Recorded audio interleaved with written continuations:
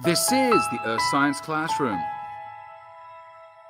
This video is discussing a unit plan and lesson planner for ecosystems and the environments, which is Unit 2 of the Environmental Science course which I run. And this can be modified, adjusted, and shortened or lengthened in any part of this unit plan. It really is just a way to organize the different topics, the different labs, the different subjects that I'm going to talk about, teach, and do activities and labs on throughout this whole unit. So it's a very broad, very open, very kind of scaffolding method of planning, which I enjoy, because once I have this unit plan in place, I can then go in more detail and know that I need to find a way to seamlessly transition between each part of the unit plan to get to the end to cover everything that I want to cover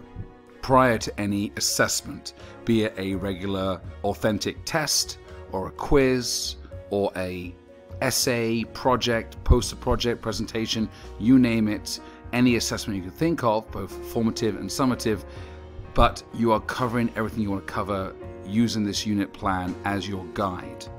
Now again, the length of each unit can be whatever you want based on how much you're teaching and what other units you're going to cover in the whole course throughout the academic year. For example, we have 10 separate parts to this unit plan. The first part is the intro and terms, which is very important to get down the terminology and have the students understand what the words mean, where they come from, how they relate, because that will form the foundation for all the following or future lessons in this unit along ecosystems and the environment. Then we go into the basic food chain, trophic levels, energy levels, limiting factors and energy pyramids, and the 10% rule, and the various food webs, food chains, and discussing all those different species such as autotrophs, heterotrophs, consumers, producers, and up the pyramid to the apex predator.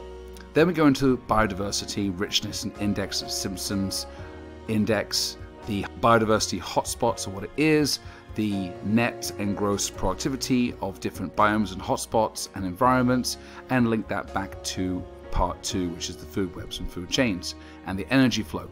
Then we go into the biogeochemical cycles, so looking at the water cycle, carbon, sulfur, phosphorus, and nitrogen cycle, and looking at how all of these interact and interlink to create the complex ecosystems and biomes and environments we see through various biodiversity hotspots and various biomes and various food webs and food chains. So again, linking everything together from previous lessons and building for the future lessons. Then we're looking at symbiotic relationships, looking at the different types, and finishing up with predator-prey case studies and lab.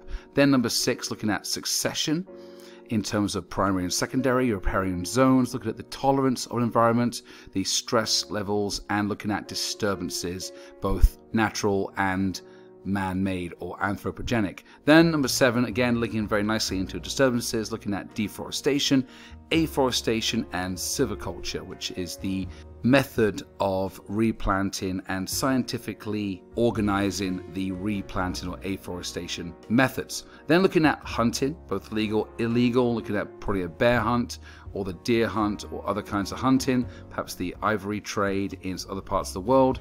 Then looking at the invasive versus native or endemic species, looking at certain case studies with certain species of animals like the Burmese python in the Everglades in Florida, which has become a problem for that ecosystem, and looking at why and how these issues arise.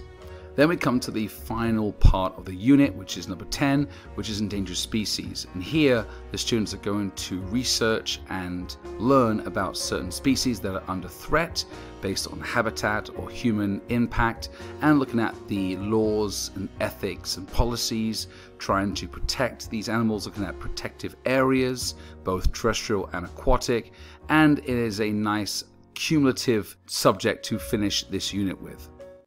This is the Earth Science Classroom. Thanks for watching the video. If you liked it, please subscribe, like, and share. And if you want more content and videos on earth science, please check out my channel.